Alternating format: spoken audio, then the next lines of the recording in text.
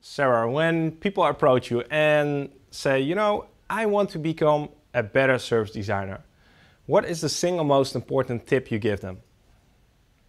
The tip is to go and work for an organization that delivers services and get involved in building that thing. Go and understand everything that goes into that process, because it's not about just understanding the tools of service design. It's really about understanding what we call the hard graft of everything that goes around, from the politics to the relationships to the finances that have to be considered when a service is being designed and implemented. So go work for those organizations that do it, and you will learn more than most courses can teach you. Was this a helpful tip?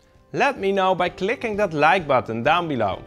And if you're ready to take your service design skills to the next level, head over to the Service Design Show University at learn.servicedesignshow.com, where you'll find courses by leading service design experts that dig deeper into the topics we talk about on the show.